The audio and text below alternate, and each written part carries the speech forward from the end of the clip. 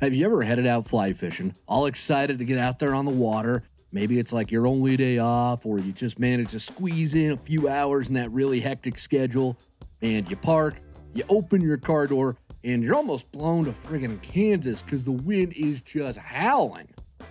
Well, that can be pretty depressing, especially in the spring when A, it's windy, and B, we've all got cabin fever and want to get out on the water. And back when I started fly fishing, I would even let the wind dictate when I would fish. I've actually, and I'm not proud to say this, I left trips before because it was too windy to fish. After listening to today's show, however, you won't feel like leaving's even an option because you will be armed with 5 tips to help you effectively fly fish in the wind.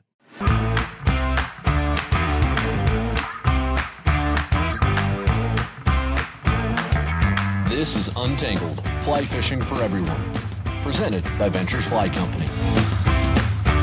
Hey everybody, welcome to it. This is Untangled, and I am your host, Spencer Durrant.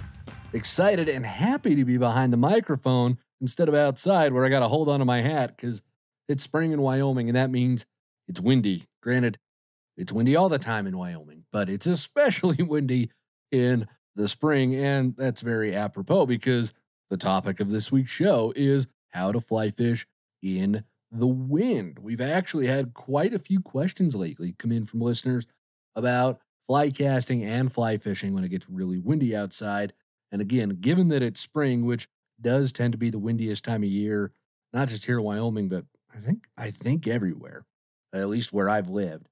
I reckon this is a really good time to talk about the subject. Now, I do have 5 tips that are going to help you become much more adept at fly casting in the wind. I'm going to go really in depth on the first of these 5 tips quite a bit because it's key to understanding everything else. You got to know this first thing. You have to really understand the why behind it, which is a big thing that we're all about here at Untangled anyways, is understanding the why.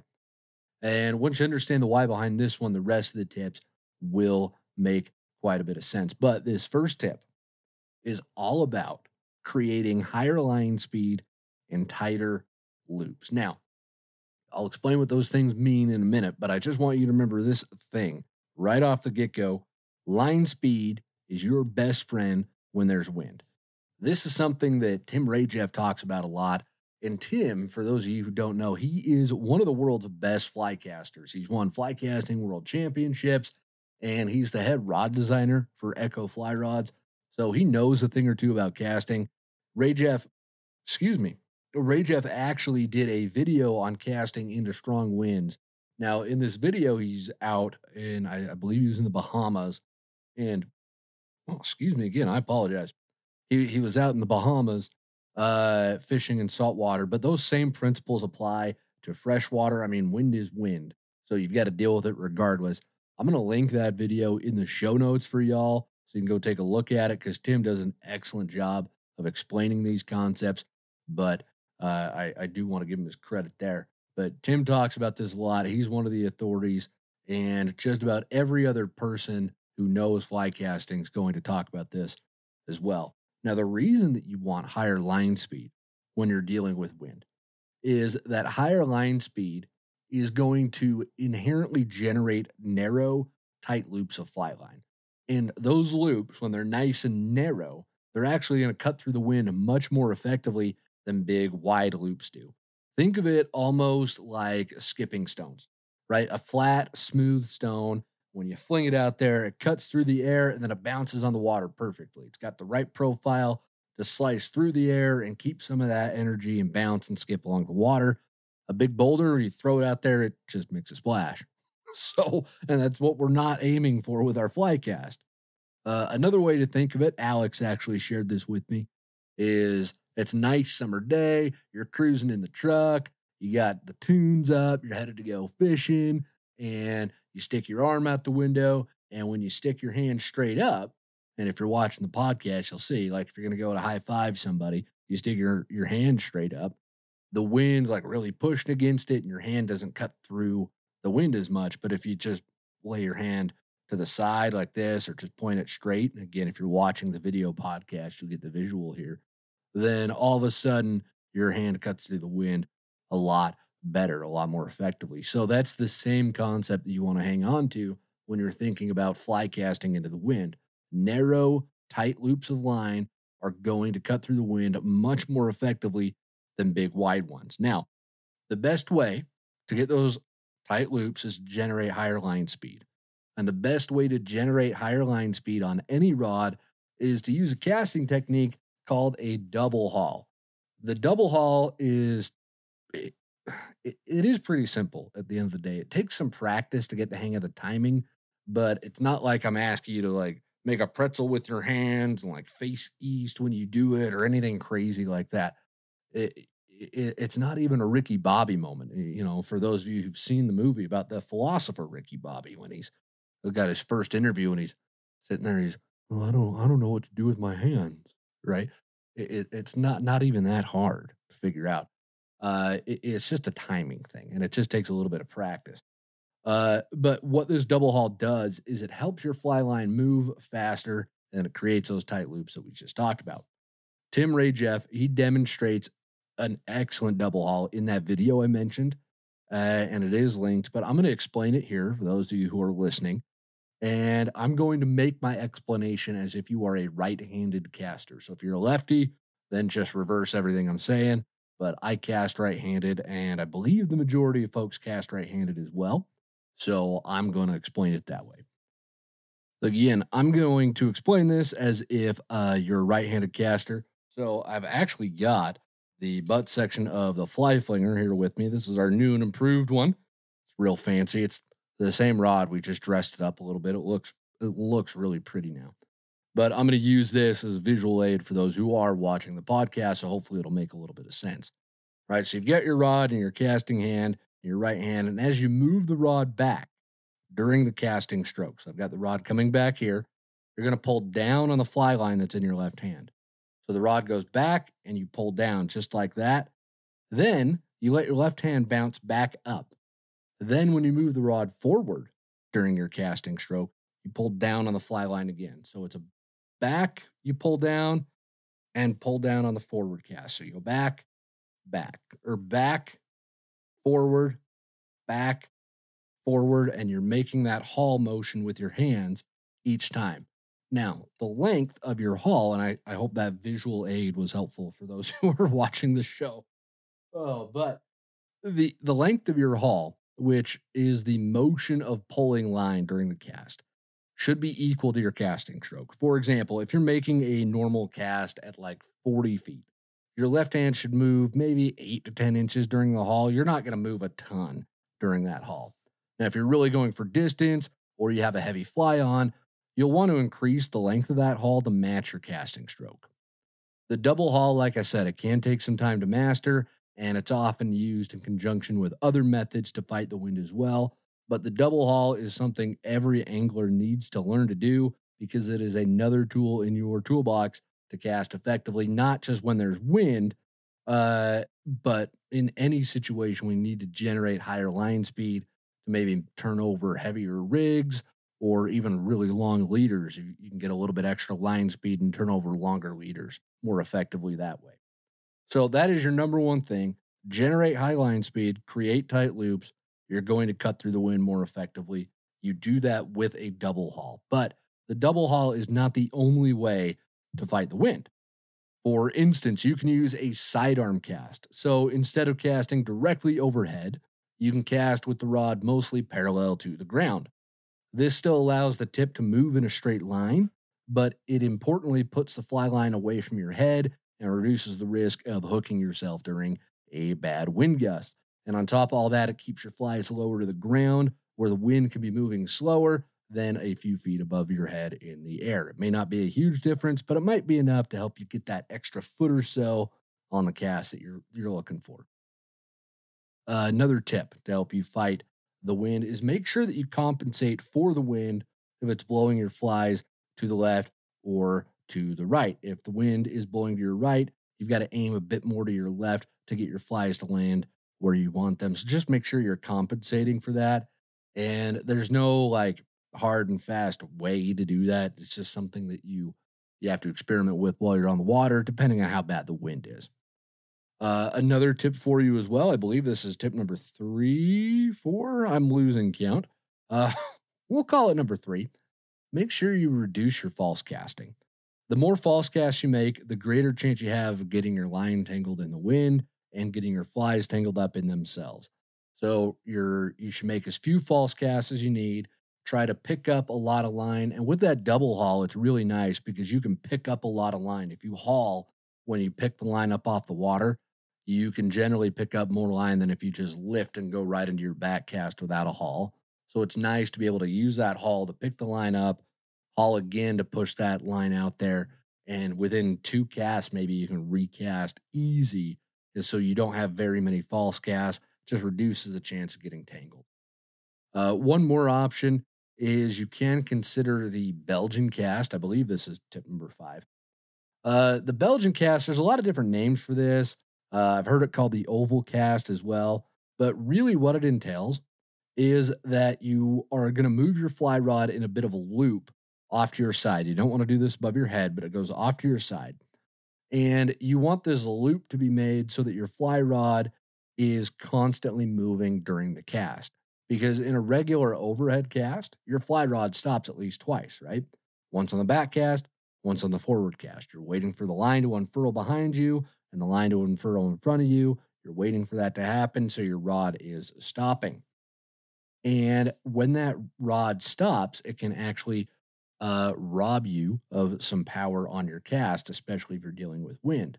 With a Belgian cast, your rod never stops, so there's always tension pushing and pulling on your fly line, which can help it turn over better in the heavy wind. And one last bonus tip here for you as well. If it is really windy, then consider just moving to streamers or nymphs. Those heavier rigs turn over easier in the wind, and a lot of wind will end up blowing bugs off the water anyways, and fish can tend to focus on eating nymphs at that point. And even if it doesn't blow them off the water, like I was on the water yesterday, there's a beautiful hatch, and the wind was just gusty enough that I could not get my flies to land anywhere that I wanted them to. And the fish were still rising. They were taking emergers, though. They weren't even eating duns. They were taking stuff right below the surface. So I very easily could have tied on like a really big dry fly and then either a little emerger behind it or even like an unweighted midge pattern and just thrown that out there. And even though that's not a nymph or a streamer, that's a bigger, heavier rig that's going to turn my leader over better. And that might have been the way to go yesterday, to be honest, because I got my butt kicked during that hatch because I refused to go to the flies that I probably needed to in order to beat the wind. I was like, oh, I can cast through the wind just fine. And the wind was so gusty, I just couldn't get the flies to land where I wanted them to. So hopefully those tips help you out with your fly fishing in the wind endeavors. I know it's a lot. I know it's a lot to take in.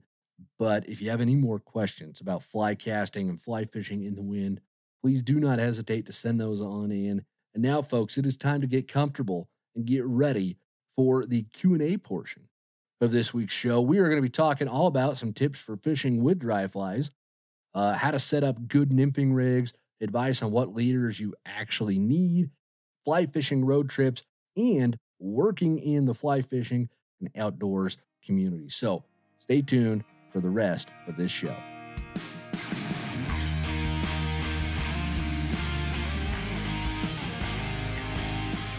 All right, folks, before we get into the Q&A section of the show this week, I do just want to address one thing with everyone. We've had a ton of questions come in recently, and I'm absolutely stoked about that. When we started Untangled, I never thought, A, it would be this successful, and B, that this many people would actually write questions in. I was worried that we would never have enough. And now we're at the point where it feels like I need to do 2 episodes a week just to keep up with all the questions that we're getting. And I don't want anybody to feel like I'm ignoring you or that your question wasn't good or anything like that. I promise I will do my best to get your questions answered. I might not get to every single one of them. It just might not be feasible, but I will do my best. I will try my absolute best to get to them. I do try to answer questions in the order that they get submitted, but I do have to mix questions up a little bit to create an engaging show each week because sometimes like the 4 or 5 questions that I get right in a row. They don't really flow together. They don't make for a great engaging show. So I do jump around a bit. So, anyways, long story short, I'm answering questions. I really appreciate y'all sending them in. And if you have any more, please send them in. There's always a link in the podcast description. I'm going to do my best to answer them. And speaking of answering a question, Jordan from Wales writes in, and he's got a wonderful question to start us off this week. He says, I've fished most of my life, but only recently got into fly fishing. So wanted to start off by saying a huge thank you to yourself, Spencer, and VFC for publishing such educating content in an entertaining way, both on the podcast and YouTube. I've thoroughly enjoyed listening and watching, and by doing so, you've helped me to achieve a number of firsts during my first trout season on my local river, such as catching my first fish on the fly and catching my first fish on a fly that I tied. One thing I wanted to do this year, but haven't yet, is catch a fish on a dry fly. I struggle to know what conditions are right for fishing dries. Does there have to be a hatch? Do I have to spot a rising trout? Or do you speculatively cast into a pool when there is no visible hatch happening to entice a rise? I also sometimes struggle to see my dry fly on the water, so would really appreciate any tips or tricks you could give to achieve dry fly success. Many thanks, Spencer and Tight Lines. P.S. Diet Coke all the way, my man. And if you're ever on this side of the Atlantic, I've got a basket of wings waiting with your name on them. Jordan, wonderful question. Thank you so much. And as a matter of fact, I saw the town, you listed the town that you're from when you sent your question in, the town that you live in Wales. I'm not going to reveal that for privacy reasons, of course, but it's an incredibly small world because one of my best friends in the entire world, I've mentioned him on the podcast here before, Ryan McCullough, he actually lives there in that same town you do in Wales. Him and his wife are missionaries for the Assemblies of God over there. And they've been, shoot, how long have they been over there? Ryan's been there for a while. So really, really small world. If you ever run into Ryan out there, tell him that you know me and he'll treat you right. Ryan's a great guy. Also, does Diet Coke taste the same in the UK as it does in America? I had one friend from England tell me once that the Mountain Dew in England is different than what they sell here in the States. Anyways, let's chat about dry flies. This is not a soda a show, although it could be. It could be. I actually credit most of my dry fly knowledge to two different folks, my dad and then Ryan McCullough, the fella I just mentioned. My dad taught me how to fish with dry flies. He gave me like a college level understanding of it.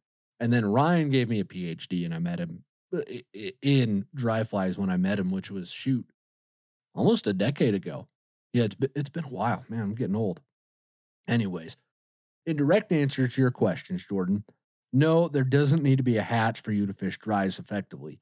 You don't need to spot rising trout before tossing your dry fly, and speculatively throwing dries is a great way to entice trout to eat.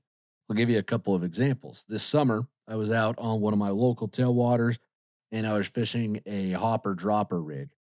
And this river is really interesting because in the upper portion of it, I've never seen fish rising to a hatch, even when there's a ton of bugs on the water. In the lower portion of it, they'll rise all the time, but in the upper portion, they don't. And it's just, I don't understand it. I don't know why it happens that way, but I was still fishing a hopper anyways, and I had a big hopper on with a big crawdad nymph under it. So I was fishing two pretty big flies, and I had a really nice rainbow trout come up out of nowhere and smack the hopper. There wasn't a hatch. He just came up, ate it, and I caught him. It was wonderful. And situations like that happen often enough that you like to keep that dry fly on there. That's why I love the dry dropper rig so much, because you never know when a fish is going to want to eat that dry fly. And another example too, there was last summer, I had my best day ever on the local creek here in Wyoming. And I was throwing hoppers that day as well. I throw a lot of hoppers in the summer. Love them. Favorite patterns, the chubby Chernobyl. Just hard to beat that. It's so effective. But anyways, there wasn't like a hopper hatch. That doesn't happen. But every single fish ate the hopper that day. And I caught, I kept track of it the day, but I forgot. I caught a lot. I probably caught about 30 fish, which was really, really good. I fished all day. It wasn't like 30 fish in an hour or something crazy. I fished all day for it to happen. But there wasn't a hopper hatch, and they were still eating the hoppers.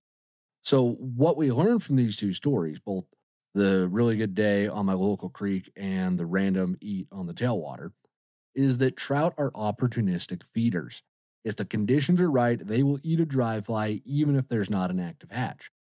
Well, that brings up the logical next question here, right? How do you know what the right conditions are?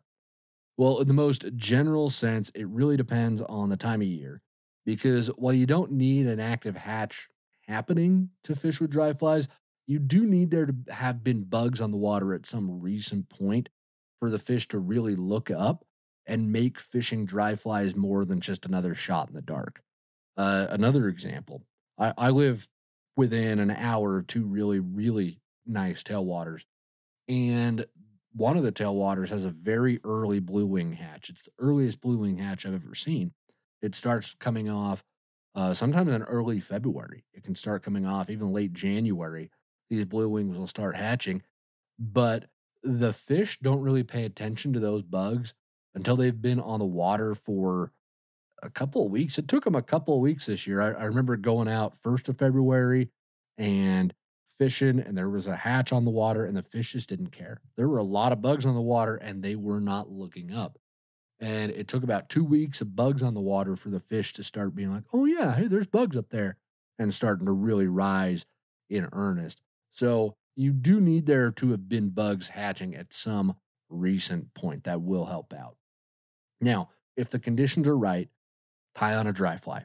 I think half the battle that you might be having, Jordan, is overthinking the situation a bit too much. And I mean, we're prone to do that. We're fly anglers. That's what we do. That's kind of our thing. We overthink it to death, right? Fish a dry dropper rig if that's allowed in the UK. I know there are some interesting angling regulations on your side of the pond. Or just fish a dry fly over a good looking piece of water. And soon enough, I think you're going to end up catching some fish. Uh, Really, that's my best advice to you is just put a dry fly on and go for it. Don't wait for a hatch, put a dry on, and soon enough you're going to catch fish. And then pay attention to where you caught that fish on the dry because you'll start to notice patterns. Okay, it ate it right here in this riffle, or it ate it right here on this seam, or it ate it at the end of this pool. Even though there wasn't an active hatch going on, it was still a good opportunistic moment for the fish to eat. So it went ahead and ate the fly. Now, as to seeing your dry fly better, I almost always use parachute style flies for this exact reason. And if you're fishing really small dry flies, like if the fish are demanding that you fish a size 20 or a 22 or a 24 or a 30 or whatever it is, and yes, they do make size 30 flies. I have and tie a few of those myself. Then I would suggest using a two dry fly rig where you have your big fly up front, like a size 16 parachute blue wing, and then you tie about 18 to 24 inches of tippet off the bend of that hook, and then you put your really small fly right behind it. That big fly ends up functioning as almost like a strike indicator because you can see it, and if it moves, you know that a fish took your tiny fly. Also, I do want to mention we have an entire masterclass video dedicated to fishing with dry flies, so I do highly recommend that you check that out. It'll answer a lot of these questions with a bunch of great visual aids so you can see it. It won't just be me trying to wave a fly rod here in the podcast studio like I did earlier. But that masterclass video is linked in the show notes. And Jordan, thank you again for sending that wonderful question on in. Our next question is actually a twofer because we got two nice questions that flowed together really well, and they were a little shorter, so I want to answer them both at the same time.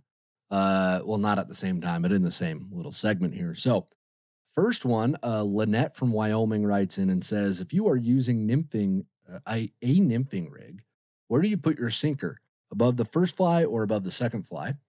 And then Ezra from Illinois writes in and says, hello, love the podcast. I was wondering if I could use regular monofilament fishing line for a leader and tippet. Thanks. Well, I'm going to answer Lynette's question first. Lynette, I always put my split shot above the first fly in a nymph rig, and I do this because I like to keep a taper in my rigs. And by that, I mean I always put my heaviest fly on top, followed by my smallest flies. I do this because you want to continue that idea of a thick to thin taper in all your fly rigs, including dry flies, because that's going to help them cast much more effectively. So keep that idea of a taper going there. And even though your split shot might be small, it still weighs quite a bit more than most flies. So that needs to go above that first fly. That's just where I always put it. If I'm doing a standard nymph rig. So that would be my advice to you there. Now, Ezra, your question, if you can use regular monofilament fishing line for a leader and tippet, absolutely. I got a guide buddy, one of the fishiest fellers I know. He just uses a spool of 8-pound fluorocarbon for all of his droppers. He doesn't have tippet. He just uses that. You can build out a tapered leader from regular fishing line like you've talked about. There is no difference between monofilament, nylon, the spin casting line and nylon leaders and tippet. But you do need to have a tapered leader to properly cast flies. Like I mentioned in the answer to Lynette's question, a taper is invaluable for ensuring that your flies cast correctly. If you just tied a 9-foot piece of like 8-pound onto the end of your fly line and use that as your leader, the flies aren't going to cast super well. They're not going to turn over very well. You're going to be very displeased with the performance. But you can certainly use pieces of regular nylon to tie droppers or other multi-fly rigs with. The reason that we have fancy tippet and stuff like that is to ensure that it's the right size for our fly hooks, which are obviously a lot smaller than lures and a lot of bait hooks. So that's why we have the fancier tippet and whatnot. But again, if you don't want to buy the tippet and you just want to use spools of what you've got laying around, just make sure that the monofilament, or pardon me, not monofilament, the nylon fly line or fishing line, there we go, that you buy is the same diameter as the different tippets that you're looking for, then you'll be fine as long as you can ensure that. But you might need spools of smaller stuff as well, which is where tippet can be really helpful. It's nice to have it all in spools, and it's just a lot more convenient at that point. So you are paying for a little bit of the convenience with that, but I do think it is worth it. But thank you to Lynette and Ezra for both of those questions. Thomas writes in next. He's from Colorado, and he says, "Hi, love the show and am learning a bunch. I grew up fishing in Colorado and am just starting to understand the why and not just the how of a lot of things thanks to your show. I have a question about leaders. Do you change your leader depending on what flies you're using and what you're fishing for?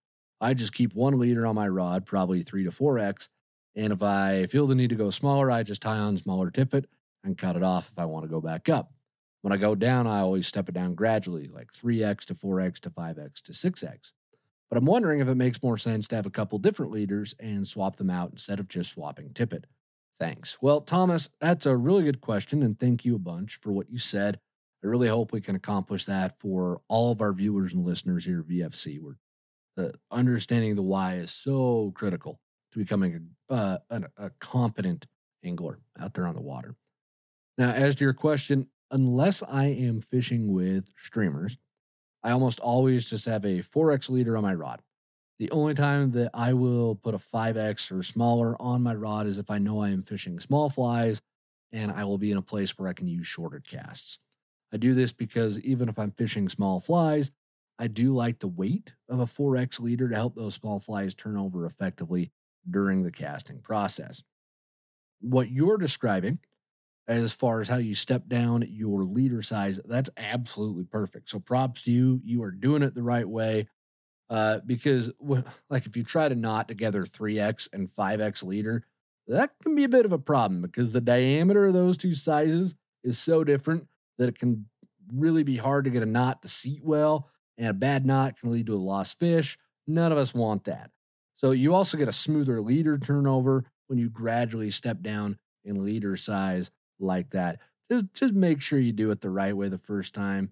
Don't try to step down from like super thick butt section to 5X. I mean, that's like trying to serve me up boneless wings and tell me that they're wings. They're not. It's bone in or not at all. Okay. You certainly could just swap out leaders if you want. I really don't see any downsides to it. I don't personally because I found that with a 4X leader, I can do about 99% of the fishing that I do. I uh I mentioned that I don't do that when I'm fishing streamers, and that's because I will just fish a straight piece of 10 to 12 pound fluorocarbon when I'm fishing streamers. And that's really the only time I don't have a tapered leader on my rods. But if your fishing situation is such that you want to swap leader stream side, go for it. In my mind, it does make more sense though just to have one leader and not to deal with tangled leaders because you're gonna be pulling them out of the packages and you got to hope they're not tangled. And that could just add to some time. It might just be easier to tie tip it on or cut it off. I personally think that might be easier, but if it's not for you, then what you're doing is fine. And that's just my 2 cents, anyways. But thank you so much for sending that question on in. Michael from Oregon has our next question. He writes in and says, "Hi there. First off, I want to thank you guys for putting on such an inclusive podcast for beginners of this sport, such as myself. It has been very useful and thoroughly enjoyable. On another note, an ice cold beverage note, Orange Fanta is superior, no ifs, ands, or buts about it." Wow. Those are fighting words right off the bat here, Michael. No, I'm kidding, of course. Back to his question. My question for y'all, he has two. He says, "My questions for y'all. One, I am a student at the University of Oregon, and I am planning a 5-day road trip centered around fly fishing for this coming spring break. Originally, I was thinking of going to Idaho and Montana, but after some light research, I'm now thinking of just going to Montana as there seems to be plenty of water to cover there. With that being said, where do I even begin? How would you spend a 5-day road trip in Montana? What rivers must I go to during this time?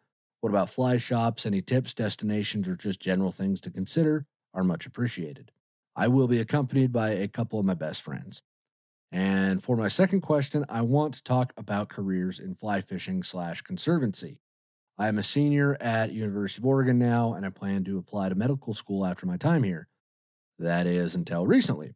I have a true passion for conservation and the outdoors, as I do medicine, but recently I decided to take a year and maybe longer after graduation to explore that passion. So, my question for you is, how or where do I explore careers in this field? One could rephrase this question to say, is VFC hiring college graduates? I had to shoot my shot. Thank you guys again, Michael from Oregon. Michael, wonderful question. I really appreciate you sending that in.